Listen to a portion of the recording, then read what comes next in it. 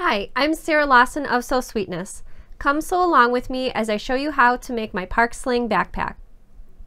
In this video, you will learn how to make the entire project from start to finish. Print out your pattern pieces as I show you how to attach your fabric to the interfacing. Next, I'll show you how to make the zippered pockets. Then we will make the slip pocket to hold a cell phone or other small item and also a mesh pocket. You'll learn how to attach the zippers to the front of the backpack, and I'll teach you how to make the padded adjustable strap. Finally, you'll attach the side panels and finish the backpack. The Park Sling backpack is available in two sizes, small and large. It's perfect for a small travel-sized pack or a school or work bag. So, come sew along with me.